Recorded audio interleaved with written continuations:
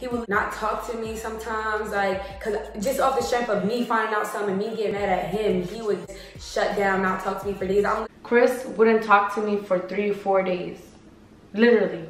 Like, I would wake up in the morning and he won't say a word to me. And he would just shut down, not talk to me for days. I'm literally in Houston, I know nobody else. I'm here with you. Like, he would leave me in the crib by myself for days. And I remember feeling so alone in Texas. Like, I'm with Chris here and it's like, I feel so lonely. I don't like this feeling. He would disappear. He would just like, he would go out sometimes, would not let me come with him for whatever reason. I mean, he would go to the bed and turn over and not talk to me, not look at me. And he's DMing this girl he used to talk to. I'm like, you know what, bro? You want these bitches so bad? Have them. You know what I mean? I'm not doing this somewhere. And there was a night that I didn't go with him to the studio and he went by himself.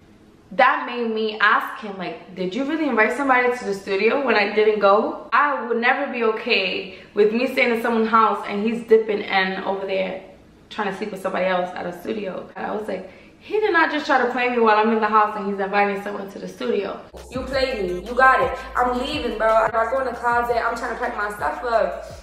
And he come in the closet. He's like, give me your phone. I was like, Chris, did you invite somebody to the studio? I'm ready to go. He was like, what are you talking about? His mood changed. He starts yelling and he scared me. I jumped up. I was like, what the f is wrong with him? Like, yelling out of nowhere. And I was like, nah, you doing too much. Like, I don't understand why you're yelling like that. Relax. So I'm like, no, I'm not giving you my phone or whatever. Then he starts putting his hands on me, trying to really get my phone. Like, what are you doing? And I was just like, why is he acting like this? And name calling started happening. He's grabbing me, putting his hands on me, doing all this extra shit. And I'm looking, bro. I'm like screaming, like telling him, like, you're hurting me. You're really hurting me. I'm not gonna go into detail about the argument, but it got really, really ugly. Like, bro, I'm like on the floor, my arm twisted behind my back. He's gripping me the up. So I'm telling me he's not moving. So I grabbed this. And I was just like, why is he acting like this? And things started escalating. Like, it's petty.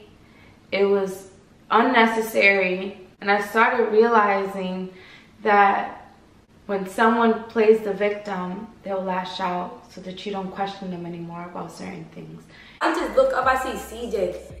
Like, why are you doing this in front of, like, bro, you don't understand. Like, nah, like, this little boy should not be seeing this. Like, he's a little boy seeing you putting your hands on a female. You know how bad that is?